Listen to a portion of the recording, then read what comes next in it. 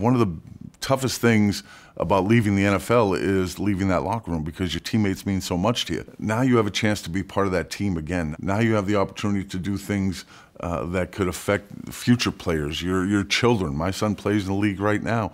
I'd love for him to have a whole lot more information than I had when I was playing. We had some great teams. We had some great guys. We can work together again. We can work as a team, and there's nothing better than that team feeling.